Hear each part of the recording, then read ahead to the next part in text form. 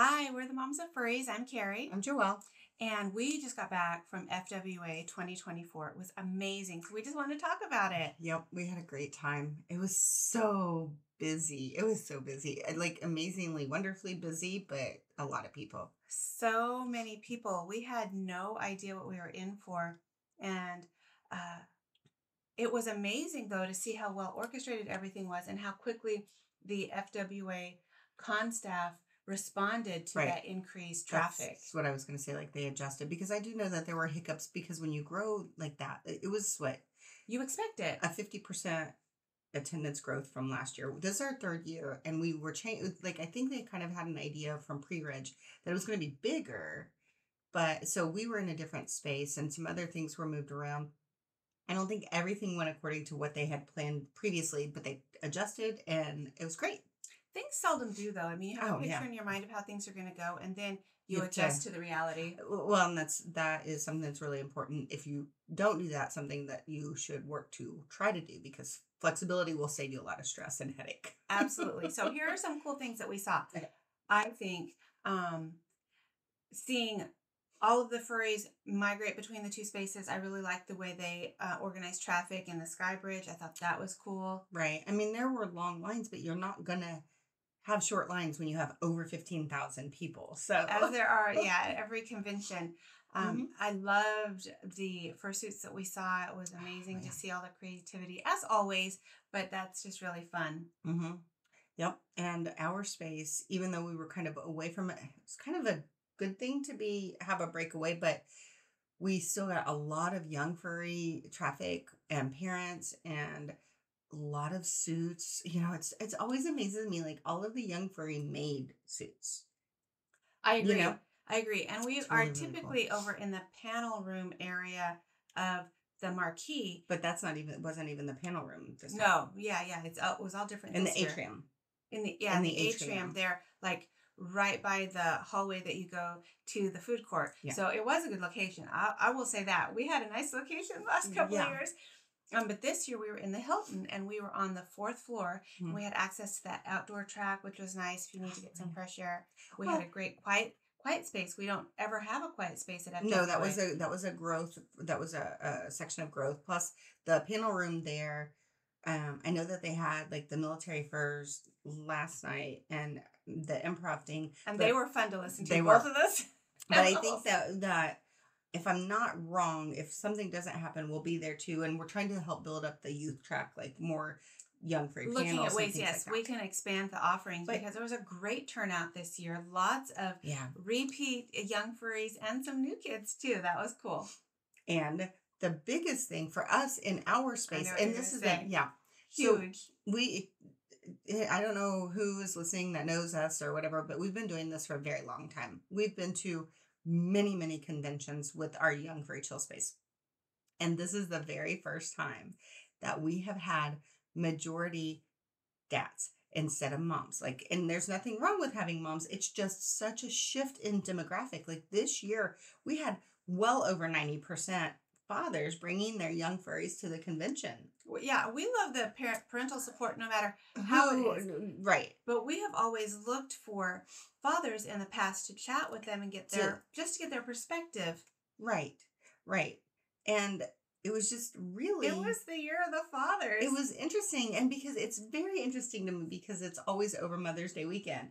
And that might be why like FWA has always been, because it's been something for moms and kids to do together or whatever. But it was just really interesting. It was nice. Yeah, it was really cool to connect with all of the different fathers and their motivation for coming. One was a dad we'd seen before, which was so cool to see him and his daughter come back and talk to them and their journey over the last couple of years, because we first met them 2 years ago. Right. And I feel like, we see them at FWA, but I still feel like we know them. Yes. Because, we make significant contact with a lot of people within that space.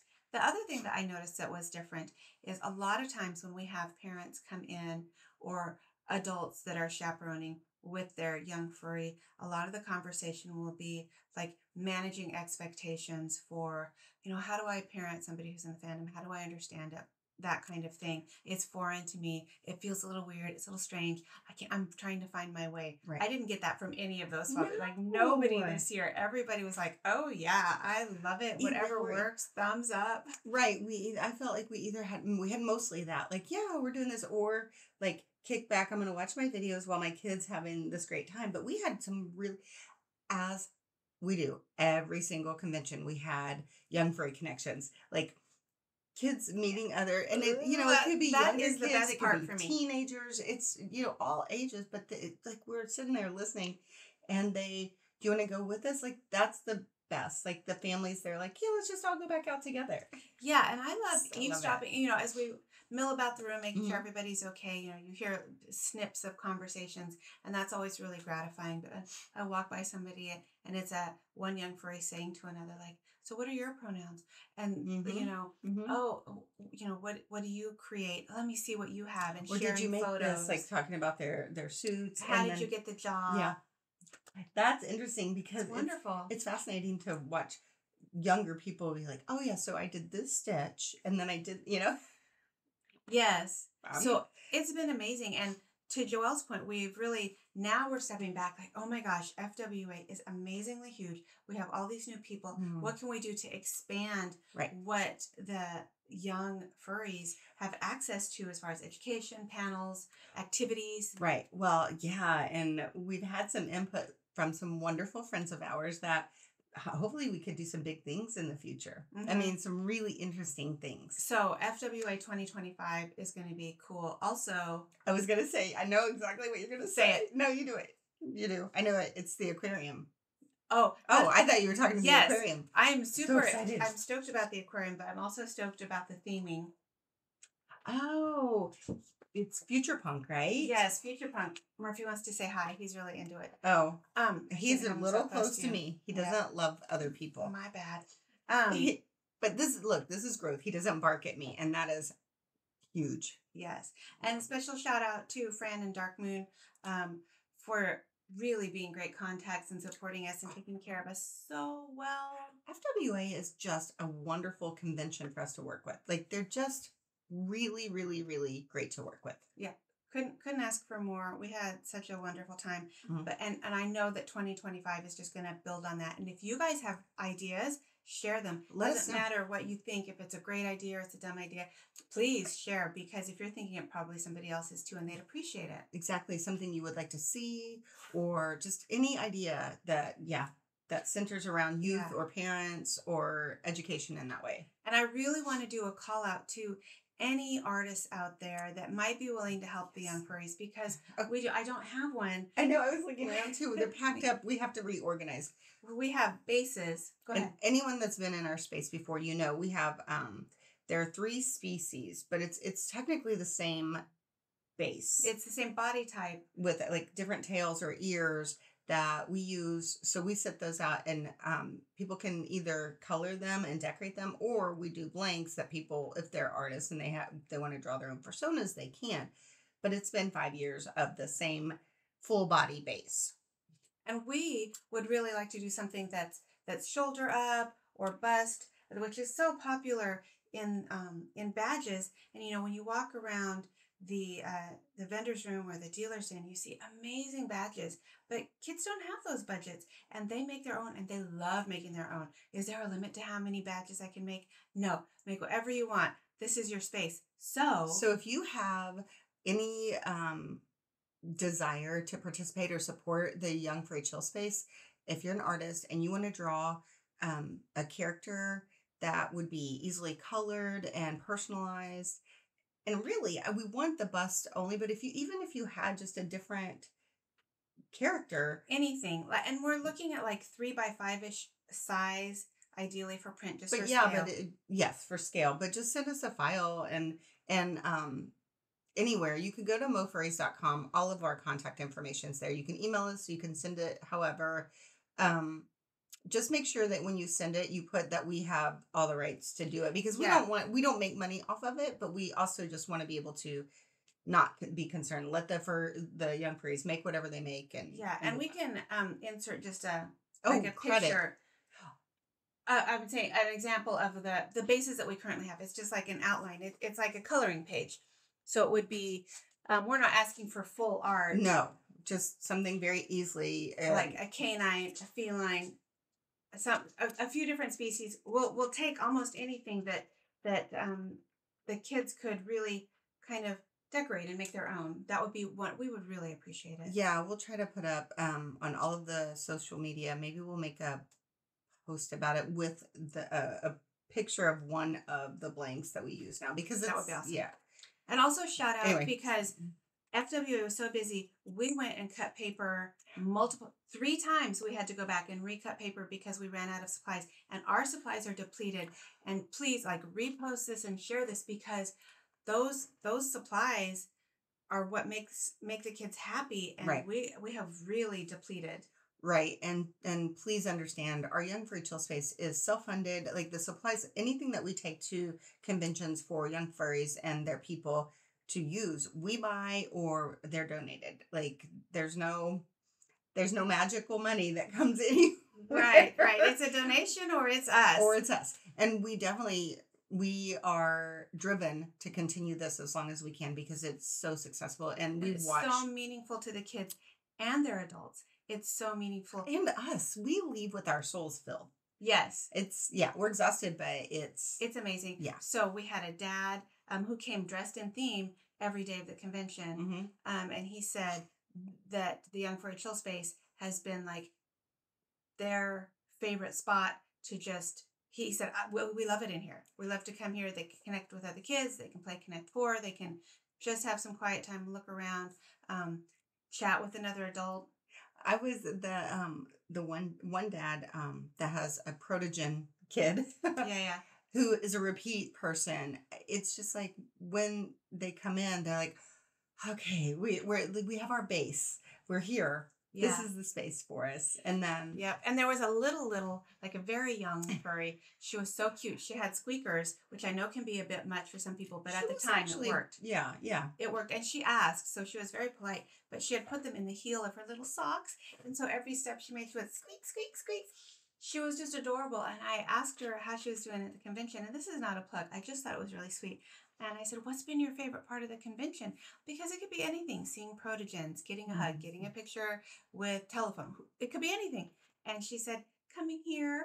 Oh, I just melted my heart. Was that the same one that every fursona that came in, any suitor that came in, she made a Bluey type character? Yes. Of it. Like, she made like 20 badges, but they were so cute. So cute. And then for herself, she made them all for someone else, which happens a lot. There's a lot of let me make you a badge in our space. Yes, a lot of trades. I love it, which was really cool. So yeah, the Young Furry Chill Space was very great. We didn't get to see as many things as we wanted to. But we were tired at the end of the day. Well, we didn't get to see a lot of people that we had intended to. And there are people that we had planned to interview that we just, and both sides of us, we just didn't have the time. Yeah. Everybody was so unbelievably busy. We'll have to connect with them after. Right. And maybe put it on our podcast. But yeah, phenomenal experience. We had, great. Not sponsored, but the Mediterranean at Aviva in the food cart, amazing. That gentleman feeding everybody his name so we can say his name. It's Chef something. Yeah, I'll look it up. He gets a lot of good buzz, so it's probably not a surprise to you if you've been to FWA. But his food is amazing. He came through the line. It was a fairly long line, but they moved quickly. And he gave everybody a bowl of soup. Right. You're never upset about being in that long line because you get a bowl of soup. And then they came along and gave us a falafel. And then last year it was baklava. So you're well taken care of. Yeah. I wish we'd gotten the bulgogi. Yeah, we need to do that next year. And we didn't stop by the breakfast place where they have the like buffet and you pay by the ounce where you left your cup. Oh, yeah. We normally hit that up every year. We didn't hit them up this year. Okay. And we met a furry that I feel very connected to now. Vance, thank you very much. Because Vance, if you're out there. If you happen to see this, we just think you really should consider motivational speaking or personal training as a career option. Yes, because we had to walk up to the 16th floor And it was a lot because it was the end of the day. It was quite late and we were exhausted. And he's like, one more, we're almost there. And he would stop on levels and hold the door open so we could go take a break. And he's so like, nice. come on, I've got the door open. You can do it. So sweet. And we would take a break and then he's like, come on, let's go. Yeah. It was amazing. Like we joke, but he was really, really, he did not have to do that with us. And he did. He made sure that we got all the way to our floor. Yeah, that was awesome. So highlights for me, still and always consistently, the Starbucks in the marquee. Good job. Good. Thank you for powering us through. They move the line quickly and they are really efficient and friendly, even when it gets crazy. So they really do deserve a shout out. It was great to run into friends just randomly, which is what happens at a convention, and really be able to connect. That was amazing. Yep. We were able to really, that's funny because for a lot of people that we missed that we had expected to see, we actually got to talk and like really like catch up with some people that we hadn't really put on our plan or anything. It was just very running into and multiple people, a friend that was that made it into the dance competition. We were able to see them and have a little chat. So just lots of stuff. I wish we'd made it to the drag show. I'm really sad that we missed that.